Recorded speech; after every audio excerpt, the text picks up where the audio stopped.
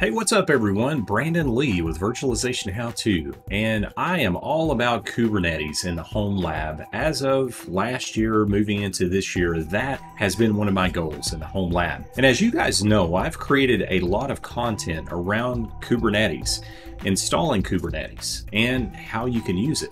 However, one of the first questions that many may wonder when they get into running Kubernetes, especially in the home lab, is which Kubernetes distro do they need to run?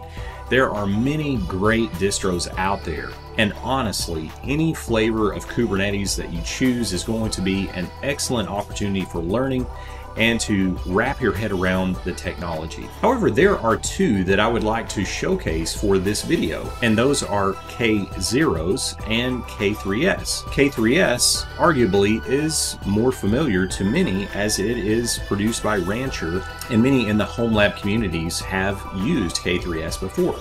However, k0s is an excellent Kubernetes distribution that we want to highlight in this video. So I'm going to take you guys through k0s versus k3s, which is best for use in the home lab. Stick around.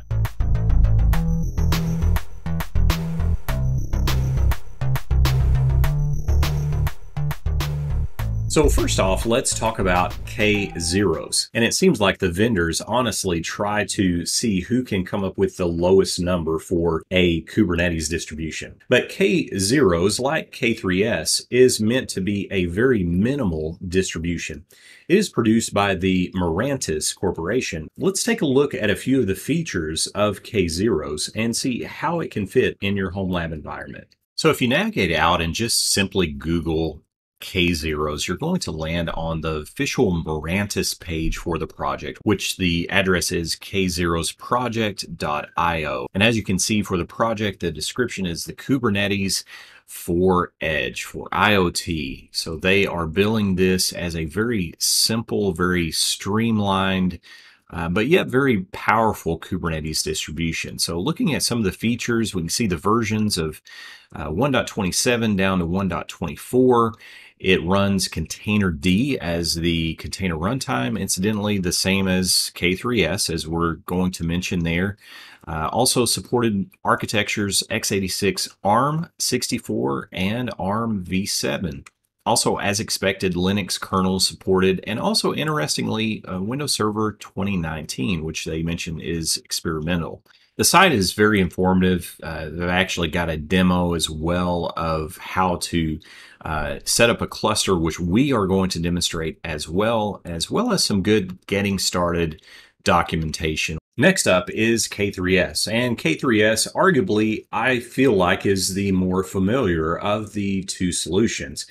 Just simply because k3s, many are more familiar with it through other solutions such as Rancher and other open source projects that make use of k3s, such as Ketchup or k3s Up, kubevip, and also I believe kubespray makes use of k3s. So k3s has a lot of momentum behind it in the home lab community, and honestly I feel like it is a great solution. But let's take a look and see what k3s offers. What is its architecture? How does it stack up versus k0s? Well, let's take a closer look at k3s. So if you Google k3s, you're going to land on k3s.io, and as you can see, it's described by Rancher as a lightweight Kubernetes, certified Kubernetes distribution for IoT and edge computing, and other use cases they list here. So why use k3s according to Rancher?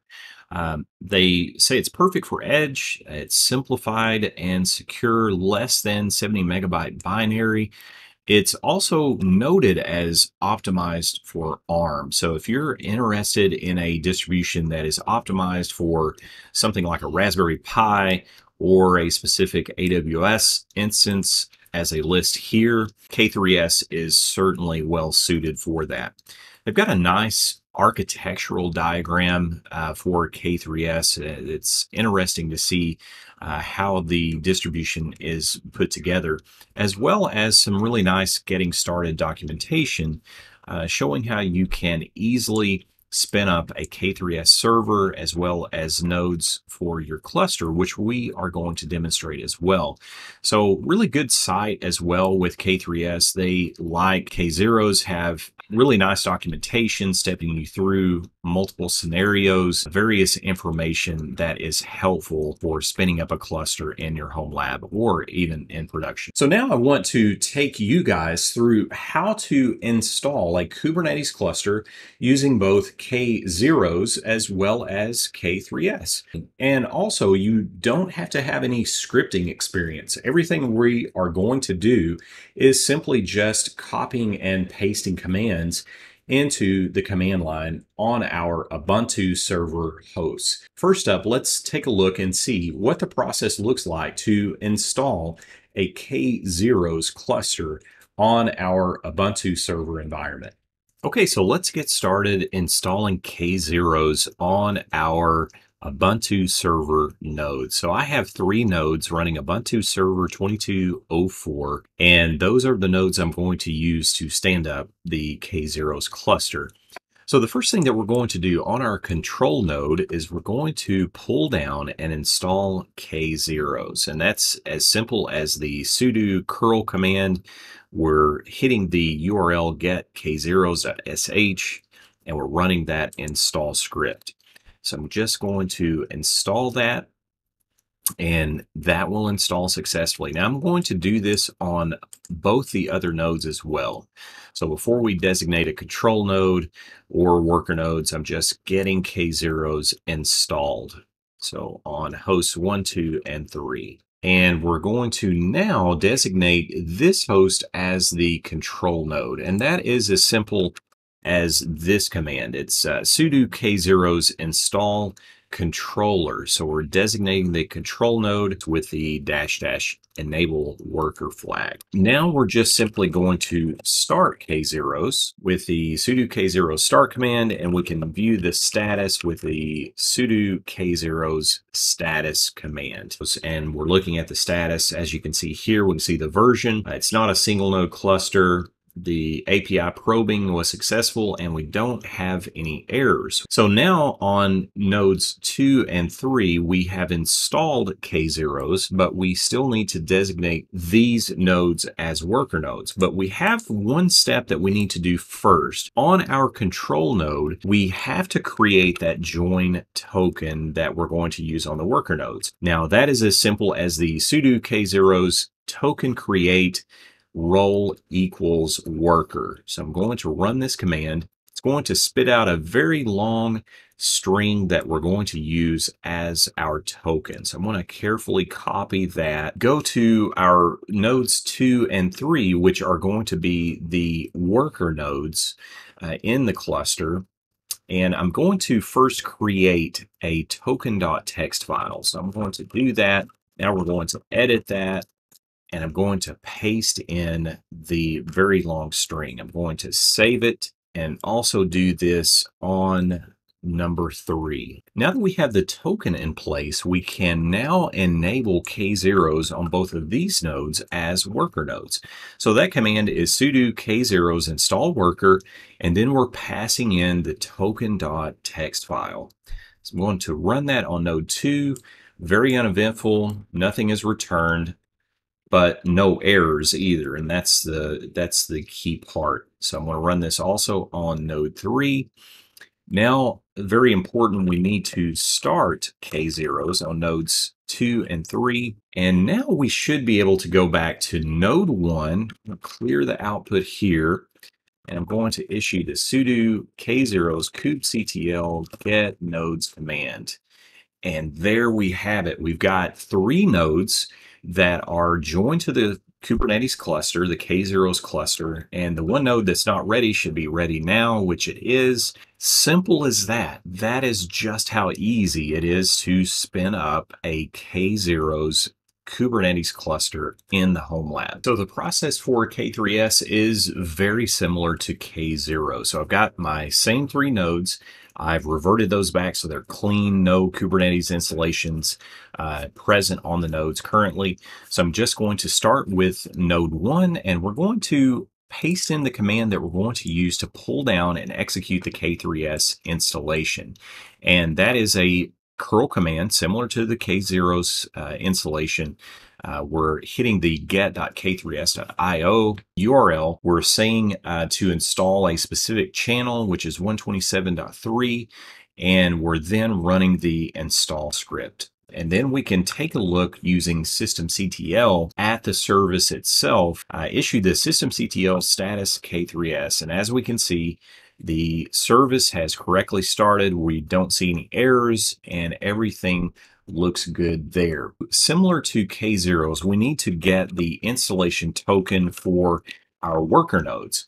Now, arguably, k3s makes this just slightly easier since it actually spins up the token file for us, and we can then hit this file directly from the other boxes to install the worker node. So I'm going to cat this file. It's located at var-lib rancher k3s server node-token. And as we can see, we've got our token file here. I'm going to spin up a notepad document, and I'm going to paste in the command that I've got on my blog post, and we're going to replace the placeholder for the token with our actual join token. So I'm going to copy that.